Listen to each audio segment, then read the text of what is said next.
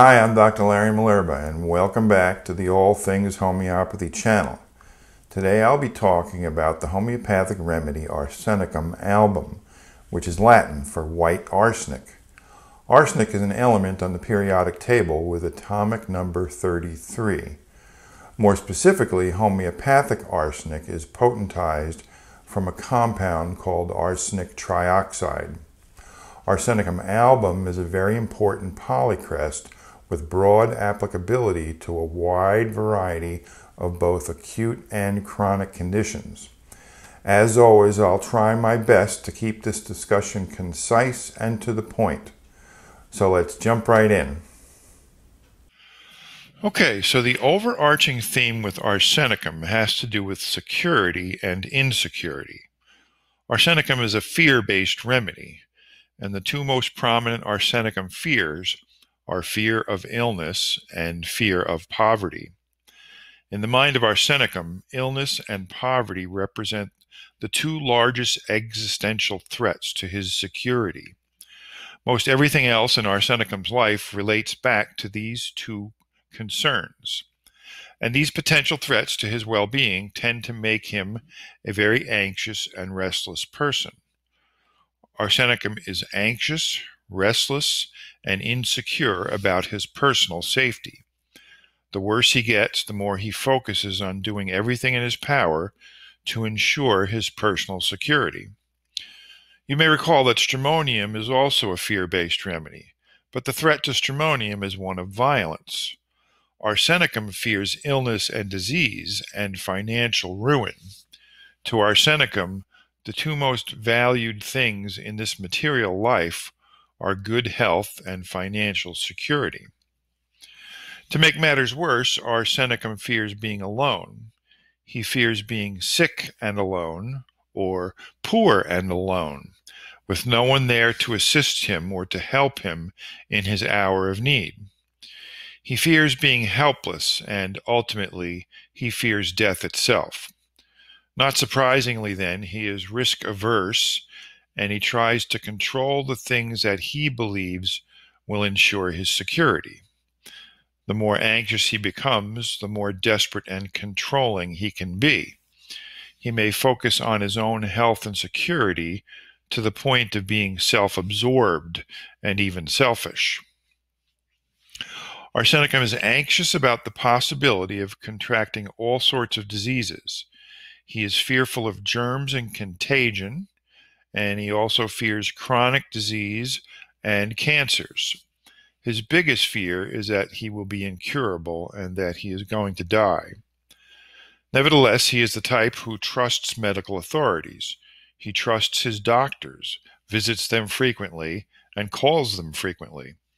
Although his doctor may temporarily reassure him that his symptoms are not a sign of serious disease, it won't be long before he needs to be convinced all over again that there's nothing to worry about.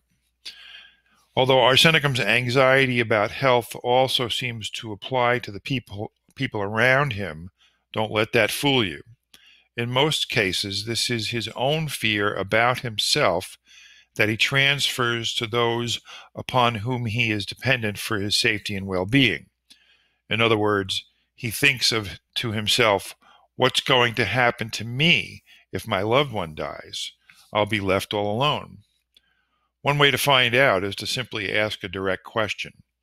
When my patient expresses anxiety about the potential loss of her husband, for example, I simply ask whether she's more upset about the prospect of having to grieve his loss, or whether she's more worried about how she'll survive alone without him.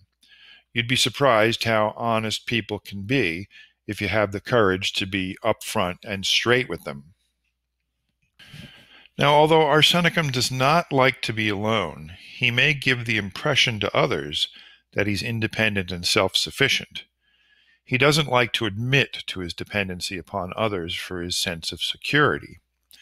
He doesn't want company in the sense that Pulsatilla wants someone to comfort and console her. He's not particularly touchy-feely or affectionate. He can be rather prickly indeed. In fact, he may be aggravated by this kind of emotional attention. He may not even want to be touched due to his desire to avoid germs and contamination. But what he does want is to know that someone will be there if he needs their help, if he becomes sick or needs their assistance. He desires company because he needs to be reassured that he will be safe from illness and destitution.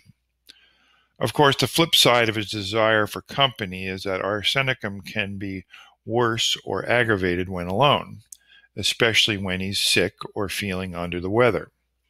Arsenicum can be found in repertories under fear of being alone lest he die. In addition, the anxiety of Arsenicum is often accompanied by restlessness. He can be restless mentally and or physically. And the restlessness and anxiety both tend to be worse at night, especially around or after midnight. He may toss about in bed, unable to settle his anxious mind. Arsenicum lists under restless anxiousness driving him out of bed. Even during a debilitating illness, and in spite of feeling weakness and fatigue, Arsenicum can still be restless. Another well-known characteristic of Arsenicum is fastidiousness. He is notoriously perfectionistic about his appearance. Arsenicum tends to be very well dressed, oftentimes wearing clothing and jewelry that are more formal than the occasion demands. He is proper and conservative. His appearance is cleanly, tidy, and orderly, as are his surroundings and his living space. His cleanliness and need for order can be compulsive. A word that characterizes the Arsenicum type perfectly is persnickety. The definition of persnickety is one who is too particular or precise, fussy, fastidious, giving too much attention to small details that are not important in a way that annoys other people, snobbish, showing or requiring extremely careful treatment. I usually try to avoid stereotyping remedies by comparing them to celebrities, but in this case I'll make an exception. Felix Unger of the Odd Couple TV sitcom is a near-perfect representation of Arsenicum. Maybe too much so, because after all, the character of Felix is exaggerated for comedic effect. And I don't mean the Felix played by Jack Lemmon in the Odd Couple movie. I mean the one played by Tony Randall in the old TV series. That Felix personifies persnickety to perfection. Of course, the obvious underlying motivation for Arsenicum's persnicketyness is control. It's an anxious attempt to maintain a sense of security. It's designed to ward off the unknown, to keep illness away, and to keep germs at bay. It's a vain attempt to create order in a chaotic and unpredictable world. Nevertheless, it doesn't stop Arsenicum from trying, for example, to eat a pristine diet. After all, he thinks to himself, I won't get sick if I wash my hands and eat only healthy foods. Of course, while a healthy diet is always a positive thing, we all know that this kind of control is just an illusion. Taken too far, extreme dietary regimentation can sometimes result in other issues, like anorexia, and Arsenicum happens to be one of the remedies indicated for anorexia. The Arsenicum type has been known to bring a detailed list of symptoms to each medical consultation. This can be especially true of the homeopathic consultation, because homeopaths make it their business to pay close attention to details, and the Arsenicum type will quickly tune into this fact. However, it shouldn't be hard for an observant practitioner to conclude that Arsenicum's anxiety about his symptoms is sometimes more problematic than the actual symptoms themselves. Now, the other big Arsenicum fear is fear of poverty. Arsenicum lists in repertories under avarice, which is just another word for greed. Again, it's not so much that he wishes to be rich as much as he equates money and possessions with personal security.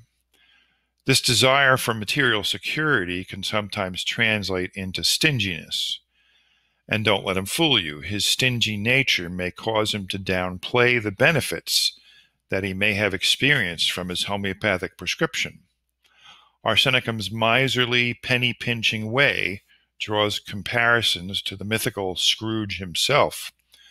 This combination of fear of illness and fear of poverty can make Arsenicum rather uptight, irritable, and demanding. His worried and stingy nature can make him disagreeable and fussy, especially to those upon whom he relies for his sense of security. He can be critical and fault-finding, while at the same time clingy and solicitous. Arsenicum lists prominently under the rubrics censorious and reproaches others. Now, just to be thorough, let's list the Arsenicum fears once more. There's fear of illness and disease, fear of germs and contagion, fear of incurable disease, and fear of cancer. And there's fear of death. All of these fears are compounded by Arsenicum's fear of being alone. Sometimes we see fear of vomiting, which encompasses both fear of illness and the insecurity of losing bodily control. In addition, we see fear of poverty. And lastly, Arsenicum is one of the main remedies listed for fear of robbers, which reflects both a feeling of insecurity and a fear of poverty. Before we move on to the generals and physicals, allow me to say a word about Arsenicum in the later stages of illness. First of all, Arsenicum is commonly indicated in late-stage disease, when a person becomes naturally concerned and anxious about the eventual outcome of his condition. In such cases, the anxiety may become too great to bear, and this is when Arsenicum can become despairing about his prospects for recovery. Arsenicum lists under despair of recovery and despair with fear of death. It also lists under delusion that he cannot be helped. Strangely, Arsenicum can also feel suicidal in later stages of illness. It lists under suicidal disposition from despair, and paradoxically, suicidal disposition with fear of death. All right, now let's talk about the Arsenicum generals and modalities. Okay, so in terms of generals, Arsenicum is notoriously chilly. There can be great chilliness and a great need for warmth. She is very cold and is aggravated by cold, but is ameliorated by heat. Interestingly, another big Arsenicum general is burning. There are burning pains and burning sensations that manifest just about anywhere, and that can be felt in a wide range of conditions. And paradoxically, the burning pains are made better from heat. So when we see burning pains that are ameliorated by warmth, or hot applications, or even hot drinks, we think of Arsenicum. Furthermore, the Arsenicum type may complain of feeling generally chilly, but may also complain of internal burning. So we can see internal burning with external chilliness. In terms of food and drink preferences, Arsenicum is famous for its tendency to take frequent, small sips of drinks. Most often she prefers warm or hot drinks, but she can also sip on cold drinks too. This tendency to sip drinks often becomes more pronounced with acute illnesses, like during a flu or fever. But overall, there is a general preference for warm drinks, like tea or coffee, and warm foods. And there may be an aversion to cold drinks or cold food. In terms of food tastes, there isn't a lot that stands out, except perhaps sometimes there's a preference for sour things.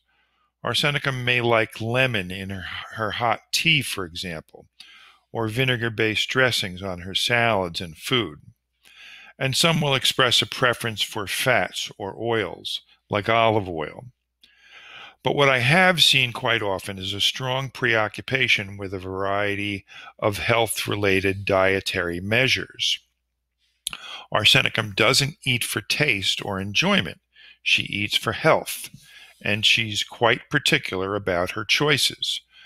I've tried to pin suspected arsenicum patients down on what it is that they like to eat, and I tend to get answers like, well, for breakfast, I eat whole grain oats with almond milk, and I add organic dates, sunflower seeds, and a little bit of flaxseed oil. The take-home message here is that arsenicum is very fussy and finicky about what she chooses to eat. As you can imagine, with eating habits like this, most arsenicum types tend to be rather thin in build. Although not a prominent feature, arsenicum symptoms and ailments can sometimes be more right-sided. So, for example, there may be a right-sided sore throat that is better from warm drinks and worse from cold drinks. As you can see, not only does arsenicum tend to avoid cold drinks and food, but they can aggravate her symptoms too. Arsenicum symptoms also tend to manifest with striking periodicity. And the most common manifestation of this periodicity is an aggravation at or around or soon after midnight. There's a general aggravation of symptoms, especially between midnight and 2 a.m. This is when, for example, asthma may flare up, or when the vomiting or diarrhea that comes with a viral illness may hit. Of course, this is also when arsenicum's anxiety and restlessness intensifies. Think of anxiety, restlessness, and a fear of being alone as common concomitants associated with arsenicum symptoms. Arsenicum also lists prominently in repertories under aggravation of symptoms every 4 days, every 2 weeks, and every 28 days. But the most important arsenicum modalities by far are aggravation between midnight and 2 a.m., aggravation from cold, aggravation from being alone, and amelioration from warmth, and amelioration from company. All right, now let's talk about some of arsenicum's physical health problems. Now, as you might expect, many of arsenicum's physical conditions are aggravated and ameliorated by the aforementioned factors, and they are often associated with burning pains or burning sensations, and they tend to be accompanied by anxiety and restlessness.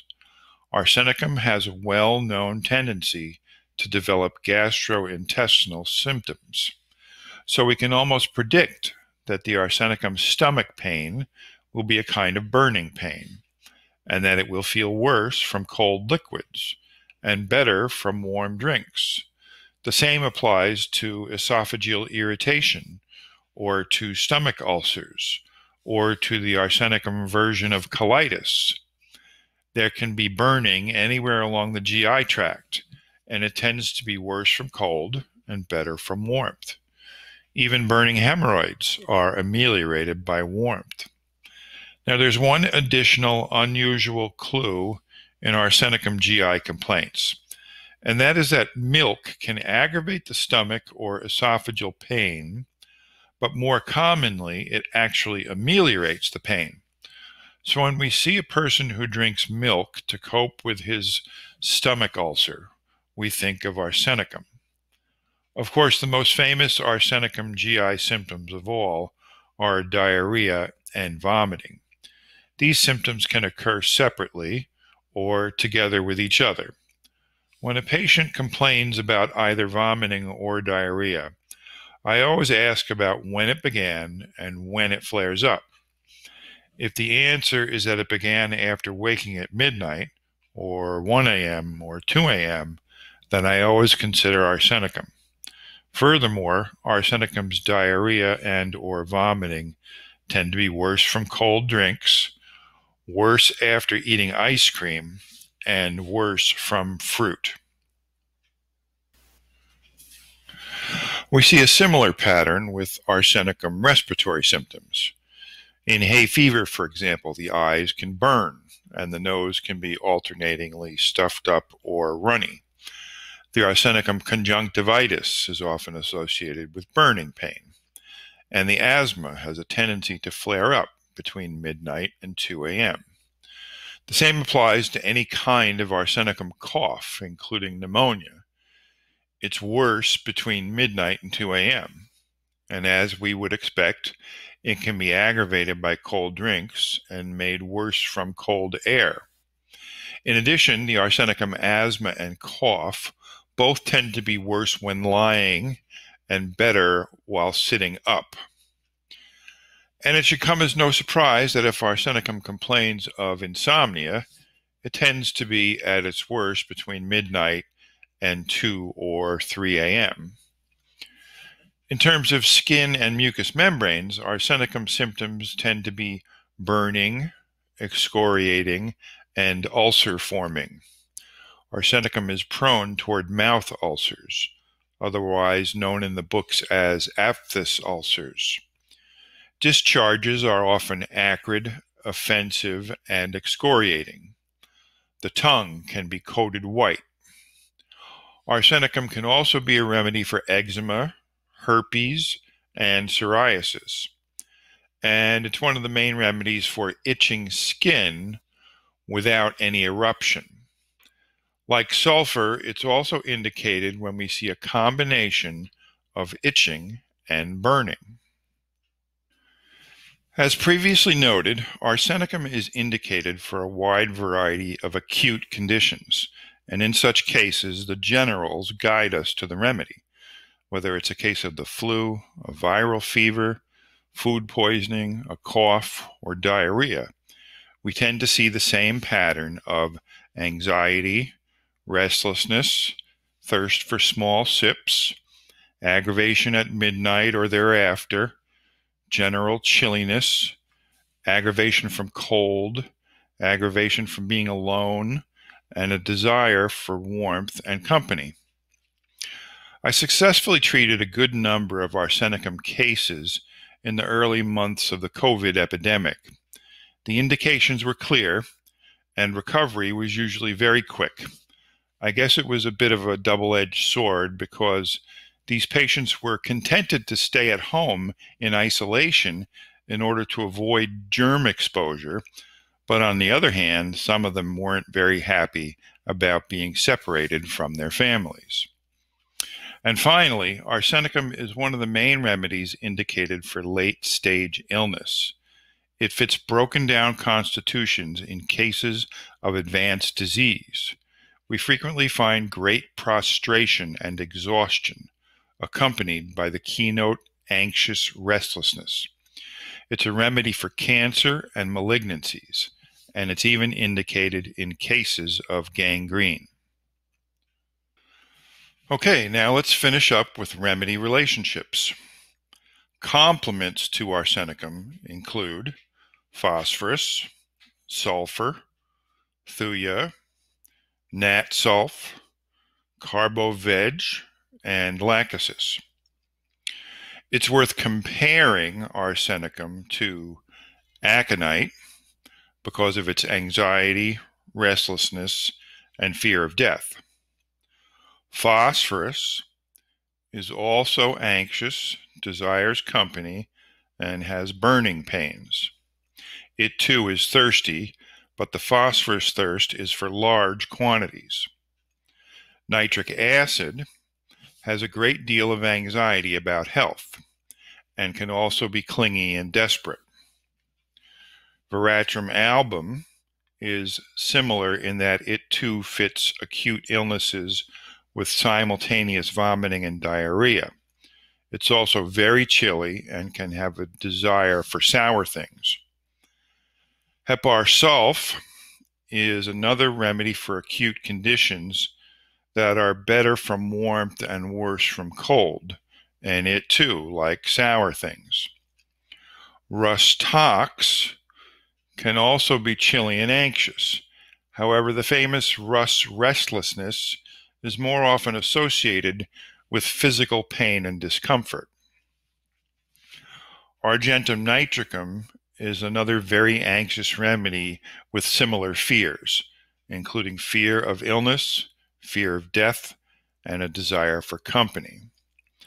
And lastly, don't overlook the possibility of Arsenicum iodatum, especially in cases that look like arsenicum but are agitated, hyperactive, and warm-blooded. Okay, that's my take on Arsenicum album. I hope you found it helpful. Thanks, as always, for watching. Your comments, questions, and feedback are always appreciated. Please do subscribe, and I'll see you again at the next installment of All Things Homeopathy. May the vital force be with you.